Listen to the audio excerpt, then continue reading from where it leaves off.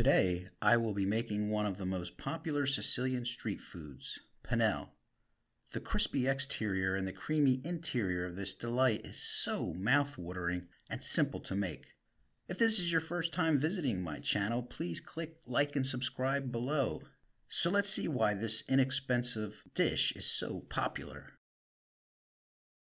Let's take a look at the ingredients. You will need fresh Italian bread, chickpea flour, chopped parsley, salt and pepper, also canola or vegetable oil for frying, lemon juice, and 3 cups of water. Now take your 3 cups of water and add about 1/3 into a medium or large size mixing bowl. Then add about 1/3 of the chickpea flour, adding a little bit at a time. And you want to stir the mixture until it is creamy without lumps.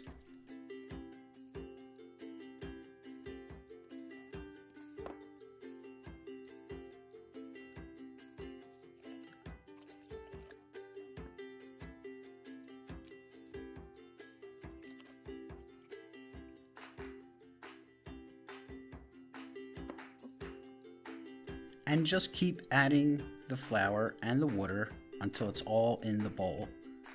Keep stirring. That's what we want, nice, smooth, and creamy.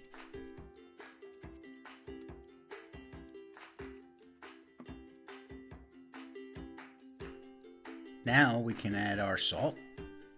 Once we add the salt, give it a little mix. And then we can add our pepper and mix it all together again.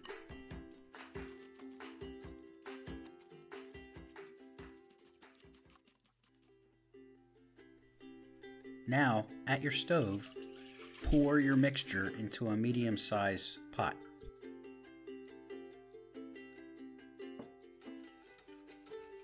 Turn your heat on to medium and begin to stir.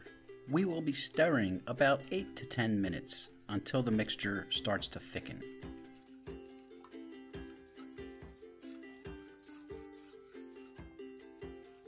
After about 5 minutes of stirring, you'll notice the mixture start to thicken and stick to your whisker. At this point, I like to switch to a spatula, which will make the mixing much easier from this point forward. Add the fresh chopped parsley about 2 minutes from finishing. The parsley adds a very nice complementary flavor. We will continue to stir to ensure we remove all the excess moisture. This is important because if you don't remove enough moisture, the panelle will not be dense enough and fall apart when frying.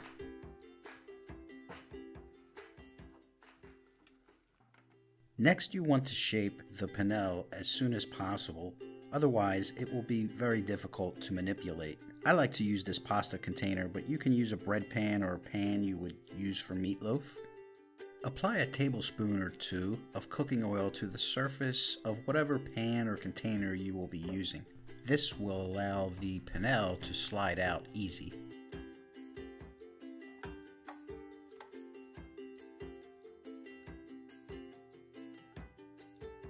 Place the mixture into the container. If you're using a pan, spread and flatten until about 1/4 inch thick and cover the top with plastic wrap. Place the container in the fridge and allow the mixture to cool and firm for 2 to 4 hours.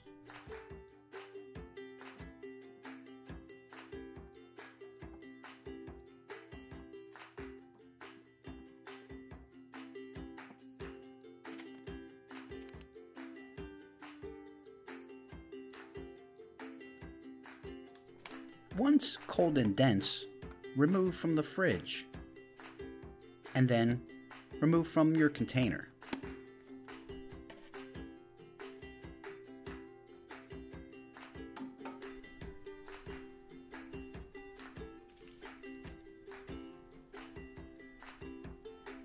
I like to cut the rough edge off the panelle to give it a nice shape or form.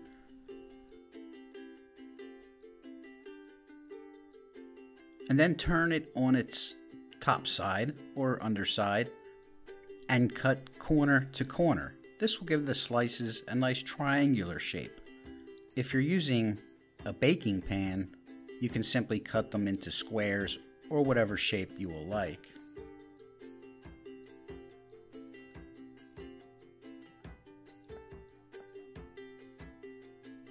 Have a pan ready with some parchment paper and place your slices on the pan.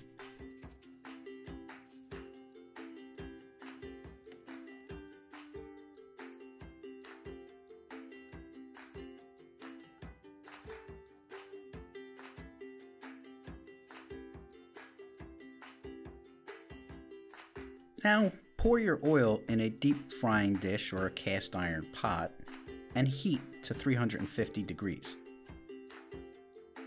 Begin to put the slices in the oil, 3 to 4 at a time.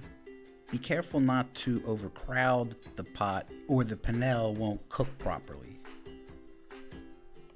Fry the panelle slices 3 minutes on each side or until golden brown. Then take them out and place them on a tray to allow excess oil to drip off. Oh yes, these are looking good. I'm going to show you 2 ways you can serve panelle. One as a side dish and the other as a traditional panelle sandwich with my own twist. To serve as a side dish or appetizer, salt and pepper to taste,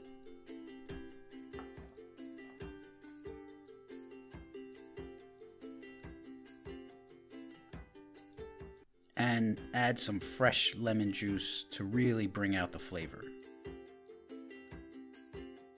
Traditionally eaten with salt, pepper, and lemon, you can also serve with your favorite dip on the side.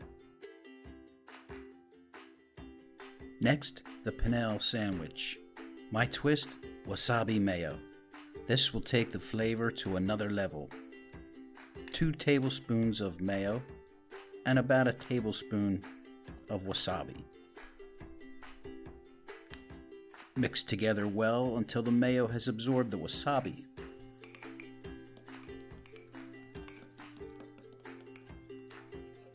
And now we're ready for the fresh Italian bread.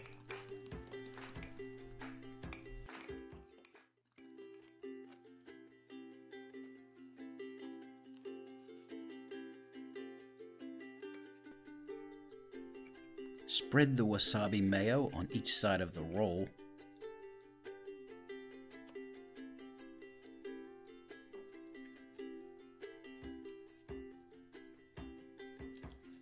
And place the crispy panelle slices in the bread.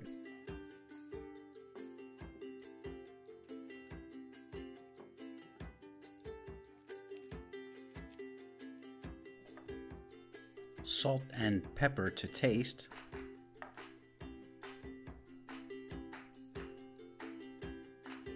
And squeeze a little fresh lemon juice. Again, it is traditional to eat panelle with just salt, pepper, and lemon. However, you can add your favorite spread or even spice it up with lettuce and tomato if you prefer. Cut the sandwich in half with a bread knife.